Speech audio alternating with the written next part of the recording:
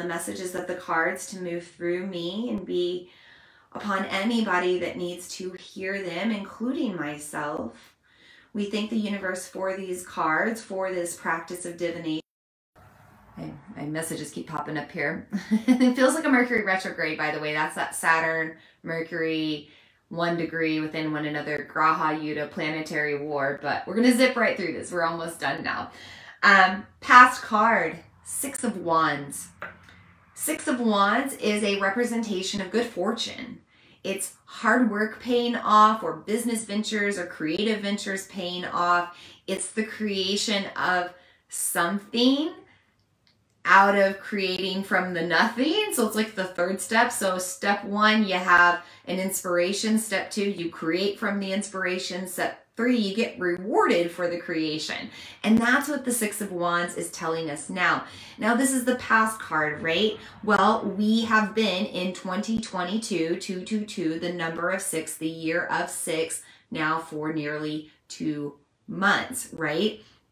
So we've been in it for a while. We've been in this energy of things paying off. So maybe you're starting to see like a shift, right? Like maybe the past 2 years have been super challenging. There's been a lot of irritation, like that clam or that oyster, but now you're starting to see the pearl. Now you're starting to see the gold out of the experience. So the 6 of Wands represents magic. Wands represent magic. Wands also represent alchemy. This card is yellow, representing that golden energy. We also have the green at center, representing heart chakra. This is about believing in our magic. Not only believing in our magic to create something out of nothing, not only believing in our gifts and our magic enough to financially support us and energetically and emotionally support us, but also believing in our magic to create gold out of nothing. And that's emotional alchemy, because the things in our past sometimes feel like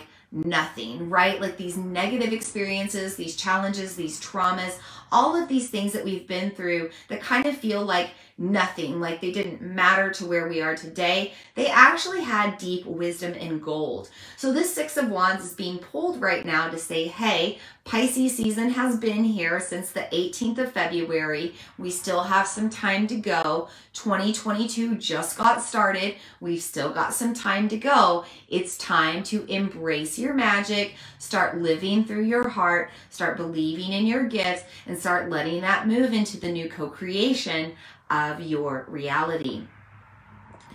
For our present card, I kid you not, I pulled the Hanged Man, which kind of gets pulled to represent Mercury retrograde.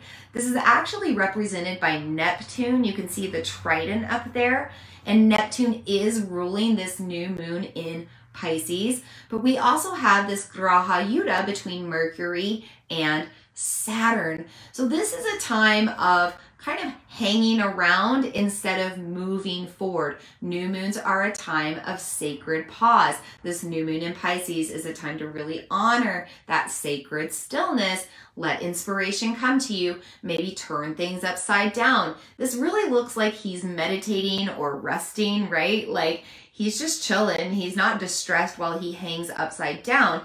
He's just hanging out there, and he's letting things ground him in. Also notice all of the green again. We've got a lot of heart chakra here. So this is heart chakra frequency, really bringing in this, bringing us into this new moon portal. So we're feeling our heart's desires come up, the things that we want to create, the things we want to bring into our reality, but we might need to hang around before we really like make any decisions. This is also pertaining to Mercury in regards to maybe wait around, maybe be a little bit more silent, maybe retreat, maybe tie yourself up at home and away from people, be the hermit, so that you don't say anything or react in any way that's going to cause you to need to do damage control on the other side of like this moon or this cycle.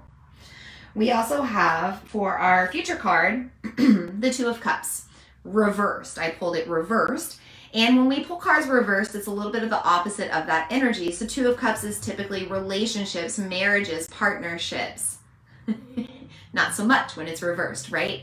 Graha Yuddha between Mercury Graha Yuddha between Mars, Venus, and Pluto. Power struggles on the collective, on the masculine and feminine energy. Again, power struggles within our energy, finding our own emotional balance. Also, again, finding that balance to be creative instead of feeling like we're drowning in those overwhelming feelings. So anytime the Two of Cups is pulled reversed, we're being reminded again to slow down, to turn within, to restabilize, to create our own harmony, to not rely on it to come from the external, to create it from the internal instead. This is also a little bit about duality, right? So we've got the Pisces energy with this moon. Pisces energy will continue through the season until March 20th. One fish swimming up, one fish swimming down, both sides, both ends of the spectrum, highs and lows. We have to take it all in for the bigger picture. We have to hold love and gratitude around all of it as well. That's true emotional alchemy.